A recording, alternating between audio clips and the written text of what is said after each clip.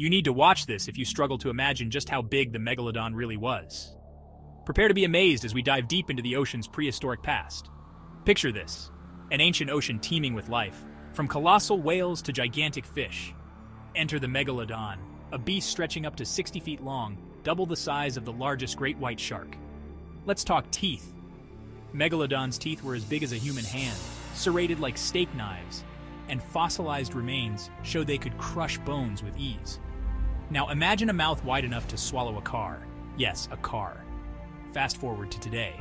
The great white shark is the ocean's top predator, but it's a shrimp compared to the Megalodon.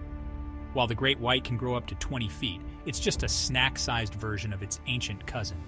So, next time you see a great white, remember, it's just a shadow of the mighty Megalodon. Dive into the past and witness the ocean's ultimate giant.